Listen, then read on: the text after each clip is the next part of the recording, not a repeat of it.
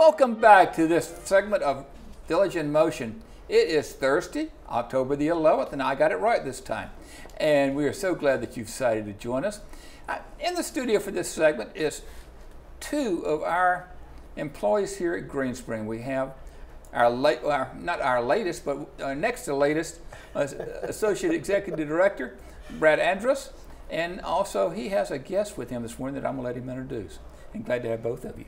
Thank you. Great to be here. Thank you for being here to introduce Anastasio. Okay. She is our new Certified Home Health Manager, and so I will let her tell you all about that and what that means. Okay. But we're excited about her being here, and yeah, she's got some interesting things to share about. Well, I won't steal your thunder. Thanks. Yeah. So you're certified. That means you've been stamped and approved, right? Yes, absolutely, absolutely.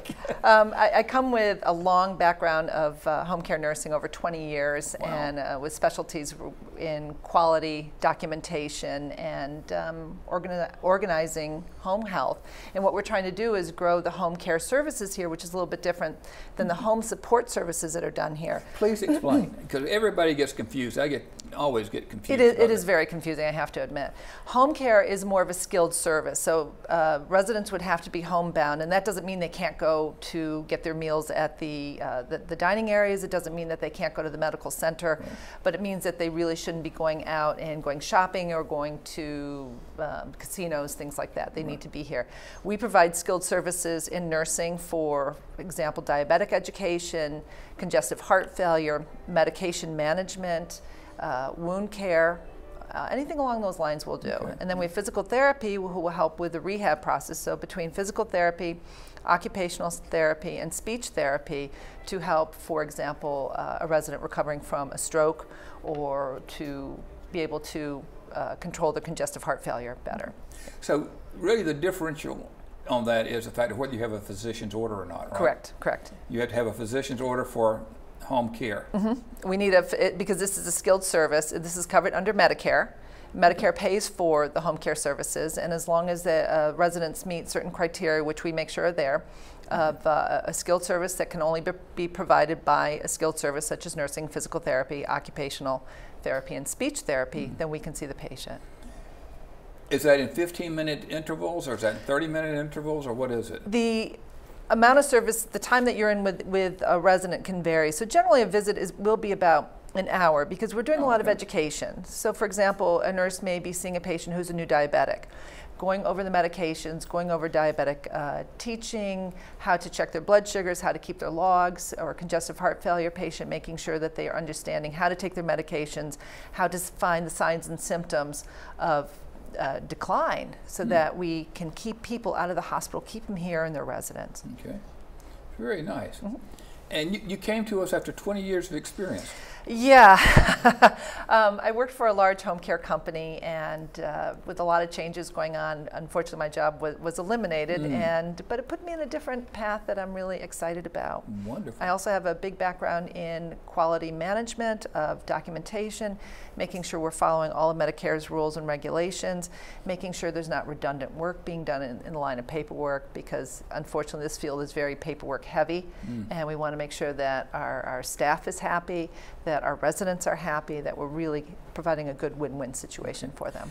Do we have enough staff in home care to meet the needs? At this point, yes, and we're growing, because the company is small right now. Our caseload is small, but we're growing it as we're slowly building up. Okay. Yeah, so we're looking for referrals, or if people are not sure that they should be using a skilled service, they can give us a call, or they can give their physicians a call, and then we can determine if they are appropriate for our home care services. Okay. Let's say today I call you and say I need your service. Okay, I need to be assessed. Will I get the same person every time thereafter? We usually try to do that. It depends on the caseload at that time, but generally if a nurse is in there, it's the same nurse or one or two nurses who will come and see you, because we like to keep that continuity of care. And with physical therapists or any of the therapists, they do try to keep the same person. Okay. Not always guaranteed, though. Not like home support where it may be changing. Correct. Okay. Correct. All right. What can we as staff, no, excuse me, as residents, do to assist you in coming in new and providing the services you're providing? What can we do? You as residents, what Yes. can you do? Work with us, ask questions, be open to suggestions. Home care is very holistic. It revolves around the client themselves. It doesn't revolve around us. We try to give you the tools that you need to improve yourself. So we want to work with you. What works, what doesn't work? Are you absolutely refusing to do this, but you're willing to give that a try? So it's a lot of going back and forth. As I said, it all focuses around the resident that we're seeing. Okay. And communication. We're really big into communication. If something's not working, we want to know it so we can correct that. Mm-hmm. How often do you see someone? It will depend on what the focus of the care is. So for example, if someone is being seen for wound care, the orders may be specific for 3 times a week. Generally, new clients we will see a little more frequently, depending if they just got out of the hospital, acute care hospital, if they just got out of the SNF. It really depends on their focus. But generally, nursing will be 2 to 3 times a week for maybe 2, 3, 4 weeks, depending on the need. We are there as long as there's a skilled service being provided, that the client is learning what they need to learn to take care of themselves. We give the tools to you to learn how to take care of yourselves, because we can't hold you all the way through as much as we'd love to. We are educating you on how to take care of yourself, or your caregiver to help take care of you. Well, with your service, are you making independent living more an assisted living? No, we're keeping it more independent. We want to keep people as independent as possible, because it is a short-term care. We're generally not in for a long time. There are some residents that we will see, for example, if they have a catheter bag that has to be changed every month. That could be something that is done over years, because that's a skilled service that cannot be done by the client themselves, and we can come in and do that. So the individuals you see would be in independent living? Yes. And they would not necessarily need an aide? Correct. But we also provide skilled nursing services. I think we have one home health aide at this point who will help with the personal services, getting the bathing done and getting them set up, but that's a short intermittent service. And that is covered under Medicare. So that could be, for example, the aide would come in 3 times a week to help with bathing, personal care. It's not a long-term service like the home support would provide, of having a companion staying with them. Okay. Reason I'm asking that, I was thinking about the fact that we've got a wait list, as I understand it, Brad, for Garden Ridge for assisted living. And how are those people getting the services they need? Do they go through home care, or what's happening? Yeah, so as Ann mentioned, certified home health, in which Ann's managing, is really kind of that short period. It might be after a hospital stay, or in more of an acute visit or series of visits. And then it's home support that is really managing like the 24-hour cases in the independent living apartment, until something opens up in Garden Ridge and assisted living.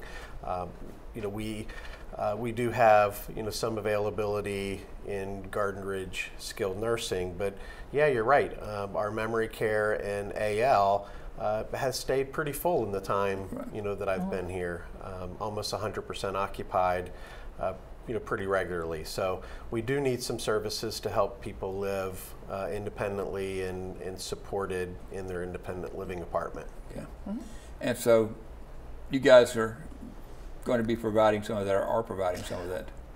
Where we can, yes. We work very closely with the home support services and with the residents and their families to see what's the best solution all around. Okay.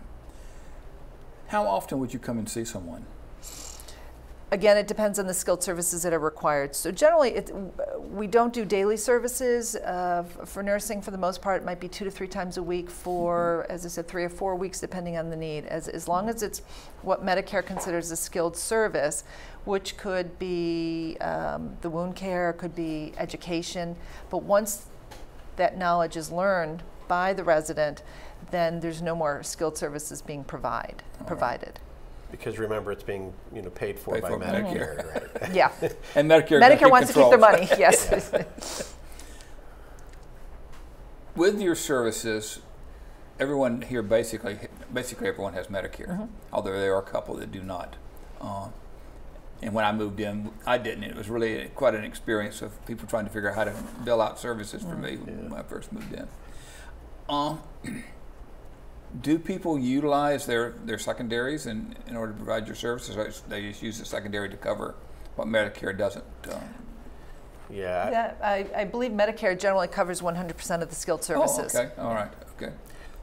Short-term, acute, fully covered by Medicare. Okay.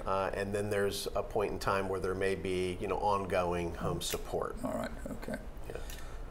You have nurses. How do you verify, certify that they have the skills that are needed? Hopefully that was determined before they were hired here. The other thing that I will be doing as a clinical manager is going out with our staff to evaluate them out in the field, because I also want to meet the clients that we're seeing. This type of setting is different than the usual home care situation, which is going out to private homes out in the community. In all different type of situation, whereas here, most of the living situations are pretty similar. Right. But it's seeing, are they understanding what education needs to be done, what skills are needing to be done. We do ongoing education, which I'll be providing more education to our clinical staff to know how to properly educate in congestive heart failure or other disease processes. And safety, a lot of safety. That's what the therapists will do, a lot of home safety eval. Keep people from falling. Yes, yes. Very important to stay away from falling. Yeah.